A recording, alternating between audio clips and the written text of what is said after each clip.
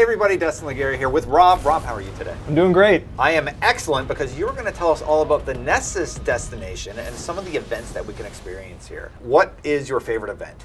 So mine is probably the Cabal drill that you guys saw earlier. There's a huge Cabal warship flying up in the sky and it's shooting down rockets while you're trying to defend this drill against a bunch of ground forces. It's just complete chaos. And that's actually a public event, correct? Right. So that's a returning event type. How have you evolved public events in Destiny 2? Well, so that's actually a brand new event type that we have in Destiny 2. We have a few events that we've taken and reimagined from before. We also have a huge number of new types. In fact, we have more new types than we've ever had in Destiny before. So with public events, the team looked at things that we did in releases, such as the Taken King with the Court of Oryx and Archon's Forge. And we thought a lot about how do we take that type of public gameplay that has some difficulty, has a little bit of bite to it, and it's really kind of interesting to play. How do we take that and do that in Destiny 2? And instead of finding one spot in the game that you would go to over and over, we decided to diffuse that among the public events on all the destinations. And so you saw things like the heroic triggers. So every public event has an optional bonus objective, and if you trigger it, then you get an extra hard version of the event with way more enemies coming in and sometimes optional bonus objectives or named bosses that you have to kill. And if you are able to complete that, you get bonus rewards for it. So also we got to experience adventures. What are these? They seem like mini stories almost? Adventures are sort of side missions. They're kind of similar in scope to some of the quest missions that you might have done in previous Destiny games. And they have a story, they're fully voiced. They expand on the story of what's going on in the destination or potentially tell you a little bit of the backstory of the characters or why some of the combatant races are there and what they're fighting over. They're all self-contained. They're reasonably quick and they have no load screen, so you can sort of start one and then finish it and stay in the destination as a group and then go on to the next content. I have no way to do that, but the vets seem to like you very much. Of course, lost sectors, everybody's really interested in that. We found a few where there's a painting on the side of the wall, of the logo basically. Then you got to figure out how to get in there. Why don't you describe that a little bit for the audience? Yeah, so lost sectors originated from the idea of finding a little cave and wondering, what if there was actually something down there? What if it wasn't just, a small little cave potentially with a chest in it? But what if you kept going and it turned into a huge cave system and then there was a boss in it? And when you fought the boss, there was a chest and you can loot it. And we loved that fantasy, and we invested pretty heavily in some new tech and workflows that let us execute that throughout all the destinations in Destiny 2. So as you guys saw, the flow is generally, you can spot this symbol, and we're painting it in places where you can usually see it from the main road. And when you see that symbol, you know that there's a lost sector nearby.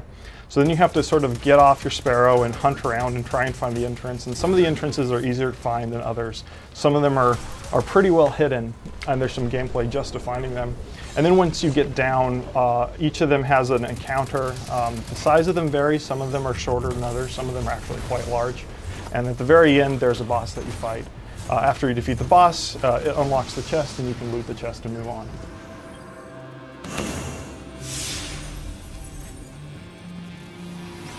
We were also sent on a mini quest, part of a quest from Failsafe, actually, the new ghost-like character that kind of helps us get around. Why don't you tell us a little bit about what that was? Yeah, so Failsafe is a new NPC in Destiny 2. You might have heard her talking during the strike that we showed at the Destiny reveal in E3. She's actually the AI that's left over from this human colony ship that crashed on the destination, and she's still ticking even though all the other survivors are gone. So this quest that you get, it's an example of something we're calling a world quest. And if adventures represent really small bite-sized stories, world quests are our way of telling much larger, more interesting and multi-part stories about a destination. This one is really the sort of story about Failsafe and where she's going from here and what happened to the crew of the ship that crashed. So we don't really talk about exactly what's going on there because it's an interesting thing for players to discover. But as you guys saw, that they're similar in scope to sort of the quest missions that you might have seen before. There's multiple of them strung together. These open up actually after you finish the main campaign. So they give you a chance to go back, revisit the destination, have some additional story content, and also get really good rewards. But you're giving us a little bit of a tease of one.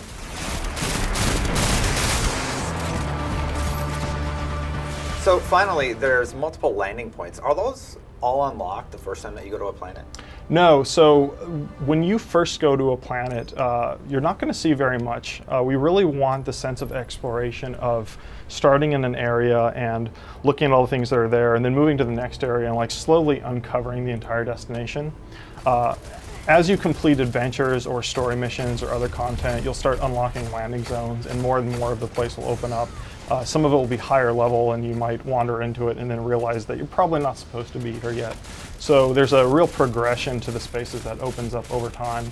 And then, like I said, with the world quests, and there's a couple of other things that have this property too. When you go back after finishing the main campaign, there's even more stuff to do on the destination that you might not have seen before. Perhaps we can discover how they are producing it and then blow them up. So what are flashpoints and how do they work?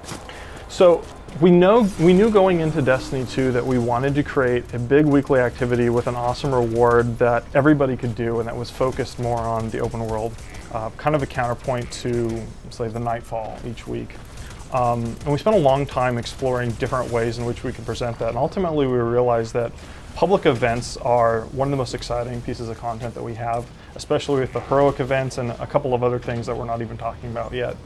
So every week we pick one destination and we give you an objective to go to that destination and clear out public events.